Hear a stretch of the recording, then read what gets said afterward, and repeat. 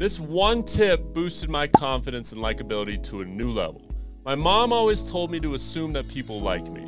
I was a shy 6'7" goofy goober that lacked a lot of confidence until I understood what she meant. It doesn't matter whether someone likes you or doesn't like you. You are better off assuming that they do like you, and most likely, they do. They do like you. As we get older, people get busier and life gets harder. If someone does not respond to you or react to something the way you wanted them to, change your perspective. Instead of taking it personally, practice sympathy and assume that their response is a result of factors that have nothing to do with you, because they probably don't, or they don't. It is not worth the mental energy to think any differently. If you can master this concept, it'll positively impact your life. Give it a try.